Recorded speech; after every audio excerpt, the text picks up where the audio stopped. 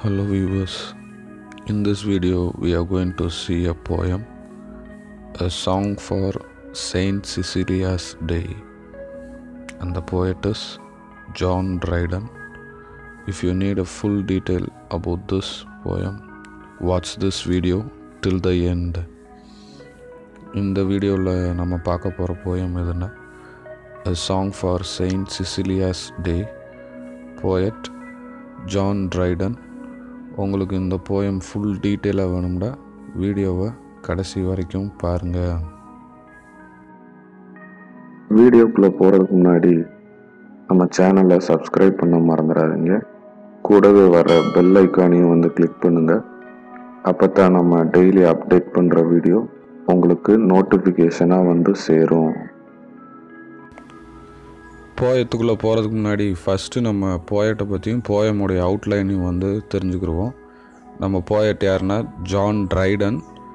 இவர் ஒரு poet, play right, critic. இவருடைய ப்ரோஸ் எடுத்துக்கிட்டோம்னா ரொம்ப சிம்பிளாகவும் ரொம்ப ஃப்ரீயான ஸ்டைல் யூஸ் பண்ணியிருப்பார். ரொம்ப டெக்கரேட் பண்ணியும் இவருடைய ப்ரோஸ் ஒர்க்கு எழுதியிருக்க மாட்டார். இவர் 1668 போயட் லொரேட்டாக ஆகிறாரு. இவர் இறந்த வருஷம் 1700. இவரை எங்கே பரி பண்ணுறாங்கன்னா போயட்ஸ் கார்னர் இன் வெஸ்டர்ன் அபேயில் இவரை என்ன பண்ணுறாங்க, பரி பண்ணியிருக்காங்க. இவர் எழுதின ஃபேமஸான ஒர்க்ஸ் எதுனா anus மெரிபில்லஸ், essay on dramatic போயசி, all for love. இதெல்லாம் அவருடைய ஃபேமஸான ஒர்க். இவர் சட்டைரிக்கல் ஒர்க்ஸும் நிறைய எழுதியிருக்காரு. அதில் எதுன்னா அப்சலாம் and அக்கிட்டோஃபல், the medal, make ஃபெலோன்ஸ், the hint, the panther. இதெல்லாம் அவருடைய சட்டரிக்கல் ஒர்க்ஸ். இப்போ இந்த poem A Song for St. Cecilia's Days, இதில் பார்த்திங்கன்னா இந்த போயம் யாருக்காக எழுதியிருக்காருன்னா செயின்ட் சிசிலியாவுக்காக எழுதியிருக்காரு. அவங்க தான் என்ன பண்ணாங்க, இந்த ஆர்கன்ற ஒரு இன்ஸ்ட்ருமெண்ட்டை கண்டுபிடிச்சாங்க. அவங்களுடைய நினைவாக என்ன செய்கிறாங்கன்னா நவம்பர் 22 அந்த டே செலிப்ரேட் பண்ணுறாங்க. செயின்ட் சிசிலியா டேன்னு செலிப்ரேட் பண்ணுறாங்க. அவங்கள பெருமைப்படுத்துகிற விதத்தில் இந்த போயத்தை நம்ம Dryden எழுதியிருக்காரு. இந்த போயத்தில் பார்த்திங்கன்னா மொத்தம் 8 ஸ்டான்சஸ் இருக்குது. அதில் ஃபைனல் ஸ்டான்ஸா என்ன சொல்லுவாங்கன்னா கிராண்ட் கோயஸ்ன்ற மாதிரி சொல்லுவாங்க. உங்களுக்கு இந்த போயம் உடைய ஃபுல் டெக்ஸ்ட் வேணும்னா கீழே டிஸ்கிரிப்ஷனில் கொடுத்துருக்கோம். இப்போ நம்ம போயத்துக்குள்ளே போகலாம். From harmony, from heavenly harmony, this universe frame began, when nature underneath a heap of jarring atom lay, and could not heave her head. The tuneful voice was heard from high, arise you more than death, than cold and hot, and moist and dry, in order to their station leap, and music power. இந்த first ஸ்டான்ஸாவில் பார்த்திங்கன்னா poet என்ன சொல்கிறாருன்னா, இந்த பிரபஞ்சம் உருவானப்போ பார்த்திங்கன்னா அதில் எல்லாமே டிஸார்டராக தான் இருந்துச்சு, எதுவுமே சரியாக இல்லைன்ற மாதிரி சொல்கிறாரு. இதை ஒழுக்கத்துக்கு கொண்டு வந்த பெருமை எதுக்கு போய் சேரும்னா மியூசிக் தான் போய் சேரும். இந்த மியூசிக்னால தான் இன்றைக்கி யூனிவர்ஸ் ப்ராப்பராக இருக்குன்ற மாதிரி போயட் சொல்கிறாரு. அதில் ஒரு 4 எலமெண்ட்ஸை மென்ஷன் பண்ணுறாரு. எதுனா hot, gold, moist and try. இந்த 4 எலமெண்ட்டை மென்ஷன் பண்ணியிருக்கார் போயட். இதுவும் எப்படி இருந்திருக்குன்னா ஒரு டிஸார்டராக இருந்திருக்கு. அதில் ஒரு ஒழுக்கமுறையே இல்லை. இதை என்ன செய்யுது, இந்த மியூசிக் தான் ப்ராப்பர் பண்ணுது. இந்த ஹாட்டு, கோல்டு, மாய்ஸ்டு, ட்ரைனஸை மியூசிக் தான் ஒருமுகப்படுத்துதுன்ற மாதிரி சொல்லியிருக்காரு. அதுக்கப்புறம் எவல்யூஷன் நடக்குது. எவல்யூஷன் நடக்கிறப்போ ஒரு உச்சக்கட்டத்தை அடைகிறப்போ தான் மனுஷன் உருவாகிறேன். எப்படி ஒரு மியூசிக்கல் நோட்டில் ஸ்கேலு எல்லாமே ப்ராப்பராக இருக்கோ அந்த மாதிரி தான் மனுஷனுக்குள்ளேயே மியூசிக் தேவையான எல்லா விஷயங்களும் இருக்குது. அதுக்கும் காரணம் மியூசிக் தான்ற மாதிரி இந்த ஃபஸ்ட்டு ஸ்டான்ஸாவில் போயட் சொல்லியிருக்காரு. What passion cannot music rise and quell when Joel struck the chord shell? His listening breath stood around, and wondering on their face fell, to worship the celestial sound. Less than a god they brought, through would not dwell within the hollow of that shell, that spoke so sweetly and so well. What passion cannot music rise and quell? இந்த second ஸ்டான்ஸாவில் பார்த்தீங்கன்னா Triton ஒரு ancient மியூசிஷியனை பற்றி பேசியிருக்காரு. அவர் பேர் என்னண்டா ஜுபால். அவர் ஒரு ப்ரிமிட்டிவான ஒரு musical இன்ஸ்ட்ருமெண்ட்டை play பண்ணுறதுல ரொம்ப சிறந்தவர்ன்ற மாதிரி சொல்லியிருக்காரு. அந்த மியூசிக்கல் இன்ஸ்ட்ருமெண்ட் பார்க்குறதுக்கு எப்படி இருக்கும்டா, டாட்டாய்ஸ் செல்லில் என்ன பண்ணியிருக்காரு, கார்ட்ஸை அட்டாச் பண்ணியிருக்காரு. ஒவ்வொரு தடவையும் அந்த கார்ட்ஸை அவர் ஸ்ட்ரைக் பண்ணுறப்ப ஒரு டிவைனான மியூசிக் கேட்குதுன்ற மாதிரி சொல்லியிருக்காரு. இந்த மாதிரி மியூசிக்கை மனுஷங்க எங்கேயுமே கேட்டது கிடையாது. ஒவ்வொரு தடையும் இந்த மியூசிக்கை கேட்குறப்பையும் மனுஷன் அட்ராக்ட் ஆகுறான். அவ்வளோ தூரத்துக்கு அந்த மியூசிக் அழகாக இருக்குன்ற மாதிரி சொல்கிறாரு. ஒருவேளை அந்த மியூசிக்கல் இன்ஸ்ட்ருமெண்ட்டுக்குள்ளே கடவுள் குடியிருப்பாரோ, அப்படி இருந்தால் மட்டும்தான் இந்த மாதிரி ஒரு டிவைனான மியூசிக் கிடைக்கும்ன்ற மாதிரி போயட் செகண்ட் ஸ்டான்ஸாவில் சொல்லியிருக்காரு. The trumpet's loud clangover excited us to arms, with the shrill note of anger and mortal alarm. The double, double, double beat of the thundering drum, crying, "Honk, the foes come! Charge, charge! This too late to retreat." இந்த third ஸ்டான்ஸாவில் பார்த்தீங்கன்னா poet ரெண்டு musical இன்ஸ்ட்ருமெண்ட்டை பற்றி பேசியிருக்காரு. ஒன்று trumpet, இன்னொன்று drum. இந்த ட்ரம்பட்டும் ட்ரம்மும் யார் use பண்ணுறாங்கன்னா சோல்ஜர்ஸ் யூஸ் பண்ணுறாங்கன்ற மாதிரி சொல்லியிருக்காரு. இந்த ட்ரம்பட்டும் ட்ரம்மும் சவுண்டு எப்படி இருக்கா, ஒரு தண்டரஸ் சவுண்டு மாதிரி இருக்குது. இடி முழங்குனா எப்படி இருக்கும் அந்த மாதிரி இருக்குது. ஒவ்வொரு தடவையும் இந்த இன்ஸ்ட்ருமெண்ட் ப்ளே பண்ணுறப்போ சோல்ஜர்ஸ்க்கு ஒரு இன்ஸ்பிரேஷன் மாதிரி இருக்குது. அது அவங்கள என்ன செய்யுதுன்னா தூண்டி விடுது. வார்ஃபீல்டில் போய் சண்டை போடுறதுக்காக தூண்டி விடுற மாதிரி இந்த மியூசிக்கல் இன்ஸ்ட்ருமெண்ட் இருக்குன்ற மாதிரி போயட் இந்த தேர்ட் ஸ்டான்ஸாவில் மென்ஷன் பண்ணியிருக்காரு.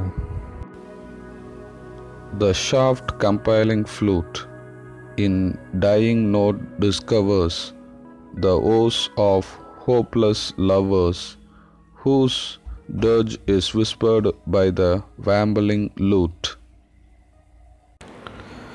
இந்த ஃபோர்த் ஸ்டான்ஸாவிலையும் பார்த்தீங்கன்னா போயட் ரெண்டு மியூசிக்கல் இன்ஸ்ட்ருமெண்ட்டை மென்ஷன் பண்ணியிருக்காரு. எதுன்னா ஃப்ளூட், லூட்ன்ற மியூசிக்கல் இன்ஸ்ட்ருமெண்ட் யூஸ் பண்ணியிருக்காரு. இந்த ரெண்டு மியூசிக்கல் இன்ஸ்ட்ருமெண்ட்டும் கொஞ்சம் டிஃப்ரெண்ட்டாக இருக்கும். ஒன்று ஏரை யூஸ் பண்ணி சவுண்ட் ப்ரொடியூஸ் பண்ணுவாங்க. இந்த லூட்டுன்ற இன்ஸ்ட்ருமெண்ட் ஸ்ட்ரிங்ஸை யூஸ் பண்ணி ப்ரொடியூஸ் பண்ணுவாங்க. ஸோ இந்த ரெண்டு இன்ஸ்ட்ருமெண்ட் எதுக்கு யூஸ் பண்ணுறாங்கன்னா லவ்வர்ஸ் அவங்களுடைய வேரியஸ் மூட்ஸை எக்ஸ்ப்ரெஸ் பண்ணுறதுக்காக யூஸ் பண்ணியிருக்காங்க.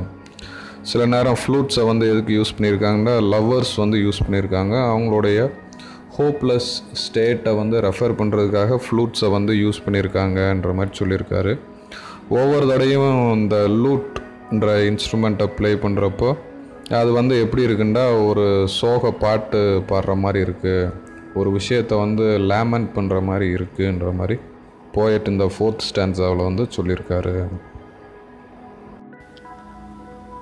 Sharp violence proclaim their jealous pang and desperation, fury frantic indignation, depth of pains and height of passion, for the fair disdainful dam. இந்த fifth ஸ்டான்ஸாவில் பார்த்தீங்கன்னா poet ஒரு musical இன்ஸ்ட்ருமெண்ட்டை mention பண்ணியிருக்காரு. என்ன musical இன்ஸ்ட்ருமெண்ட்னா வயலின்ற musical instrument mention பண்ணியிருக்காரு. இந்த violin play பண்ணுறப்பெல்லாம் நமக்குள்ளே என்ன மாதிரி எண்ணங்கள் வெளியே வருதுண்டா, பெயின், பிட்டர்னஸ், ஃபியூரி, இந்த மாதிரி எண்ணங்கள்லாம் வெளியில் வருது. அதாவது வலி, கவலை, கோபம்ன்ற மாதிரி இந்த 3 பண்புகளும் வந்து வெளியில் வருதுன்ற மாதிரி போயட் வந்து சொல்லியிருக்காரு. But oh, what art can teach, what human voice can reach, the sacred organ's prize, notes inspiring holy love, notes that wing their heavenly ways to mend the chair above. இந்த 6th ஸ்டான்ஸாவில் பார்த்தீங்கன்னா போய்ட் வந்து என்ன சொல்கிறாருன்னா, flute, loot, violin இதெல்லாம் வந்து வெவ்வேறு ஃபீலிங்ஸை வந்து வெளியில் கொண்டு வருதுன்ற மாதிரி சொல்கிறோம். ஆனால் இந்த ஆர்கன்ற மியூசிக்கல் இன்ஸ்ட்ருமெண்ட் வந்து ரொம்ப டிஃப்ரெண்ட்டானது. என்ன காரணம்னா, அது வந்து டிவைன் லவ்வை வந்து எக்ஸ்ப்ரெஸ் பண்ணுதுன்ற மாதிரி சொல்லியிருக்காரு. ஒவ்வொரு தடையும் இந்த ஆர்கன் இன்ஸ்ட்ருமெண்ட்டை ப்ளே பண்ணுறப்பையும் அதிலிருந்து வர்ற மியூசிக் வந்து எங்கே போய் ரீச் ஆகுதுன்னா, ஹெவனை போய் ரீச் ஆகுது, சொர்க்கத்தை போய் ரீச் ஆகுதுன்ற மாதிரி சொல்கிறாரு. சொர்க்கத்தை ரீச் பண்ணோன்னே அங்கே இருக்க ஏஞ்சல்ஸ்லாம் வந்து இந்த மியூசிக் வந்து தூண்டி விடுது. என்ன செய்ய சொல்லி தூண்டி விடுதுன்னா, கடவுளை பற்றி பாட சொல்லி தூண்டி விடுதுன்ற மாதிரி இந்த 2nd ஸ்டான்ஸாவில் போயட் வந்து சொல்கிறாரு. ஸோ அந்த ஆர்கன்ற இன்ஸ்ட்ருமெண்ட் வந்து அவ்வளோ பவர்ஃபுல்லாக இருக்குது. அதிலேருந்து வர்ற மியூசிக் வந்து எங்கே போய் ரீச் ஆகுன்னு சொல்லியிருக்காருன்னா, ஹெவனை போய் ரீச் பண்ணி அங்கே இருக்க ஏஞ்சல்ஸ்லாம் வந்து தூண்டி விடுது. அவ்வளோ தூரத்துக்கு அந்த மியூசிக் வந்து டிவைனாக இருக்குன்ற மாதிரி இந்த 6th ஸ்டான்ஸாவில் போயட் சொல்லியிருக்காரு. Orpheus would lead the savage race, and trees unrooted left their place, squeezes of that lyre, but bright Cecilia rise the wonder higher, when to her organ vocal breath was given, an angel heard and straight appeared, mistaking earth for heaven. இந்த 7th ஸ்டான்ஸாவில் பார்த்தீங்கன்னா poet வந்து ஒரு மியூசிஷியனை வந்து mention பண்ணியிருக்காரு.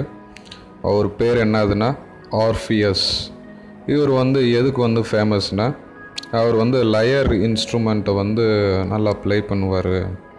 So அவர் ஒவ்வொரு தடவையும் லயர்ன்ற musical இன்ஸ்ட்ருமெண்ட்டை play பண்ணுறப்போ எதெல்லாம் வந்து அட்ராக்ட் பண்ணுதுன்னா, பீஸ்ட்டு, ட்ரீஸ்லாம் வந்து அட்ராக்ட் ஆகுறாங்கன்ற மாதிரி சொல்கிறாரு.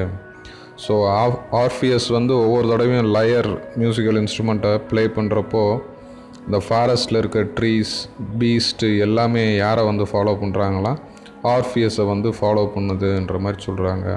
அவருடைய மியூசிக் வந்து அவ்வளோ பவர்ஃபுல்லாக இருந்துச்சு.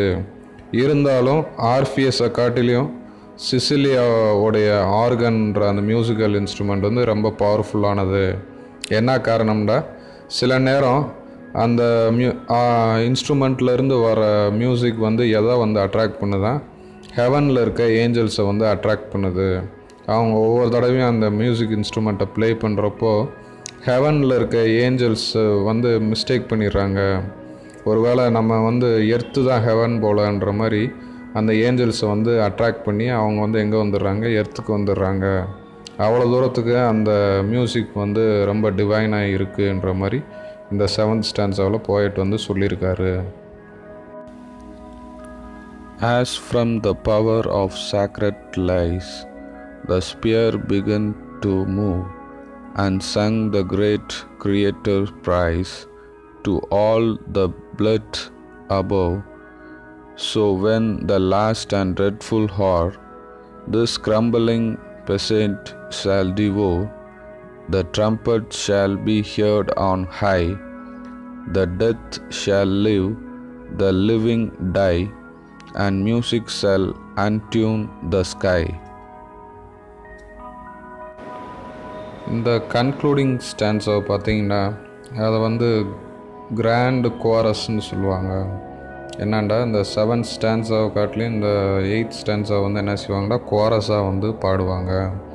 ஸோ இந்த 8th ஸ்டான்ஸாவில் போயட் வந்து என்ன சொல்லியிருக்காருன்னா, எப்படி இந்த மியூசிக் தான் வந்து இந்த யூனிவர்ஸை வந்து உருவாக்குச்சோ அதே மாதிரி தான் வந்து இந்த உலகத்தையும் வந்து அழிக்க போகுதுன்ற மாதிரி சொல்லியிருக்காரு.